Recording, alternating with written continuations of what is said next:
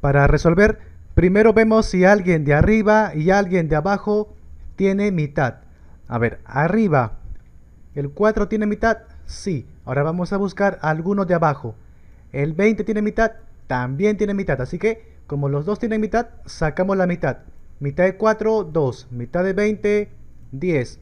Otra vez nos preguntamos acá.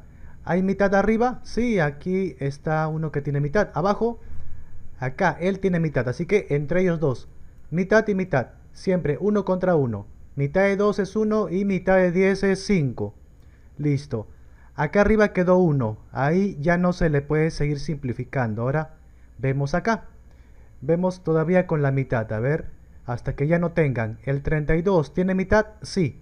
Abajo alguien que tenga mitad. El 5 no tiene, pero el 6 sí tiene. Así que mitad para cada uno de ellos. Mitad de 32, 16. Mitad de 16, 3. Listo. Ahora, otra vez, nos seguimos preguntando si es que tiene mitad. Arriba, el 16 tiene mitad. Debajo, el 5 no tiene, el 3 tampoco. Así que, ya no mitad. Ahora vamos a ver si es que tienen tercia.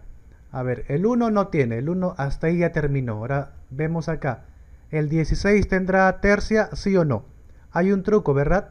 Contamos, o más bien, sumamos las cifras. 1 más 6, 7. Ese 7 ¿se puede dividir entre 3 de forma exacta? No, allá, entonces 16 no tiene tercia. Ahora, quinta.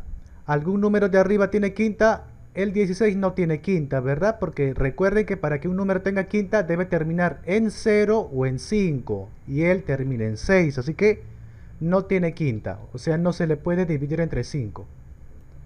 ¿Tendremos que probar con los demás también? ¿Sí o no?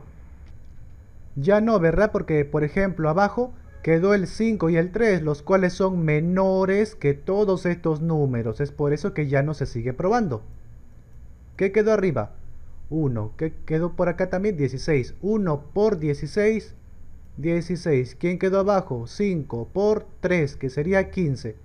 Y listo, este sería el resultado. Otra forma para saber que hasta ahí nomás termina es que arriba el 16 lo único que tiene es mitad, pero debajo el 5 y el 3 ninguno tiene. Es por ello también que hasta ahí termina.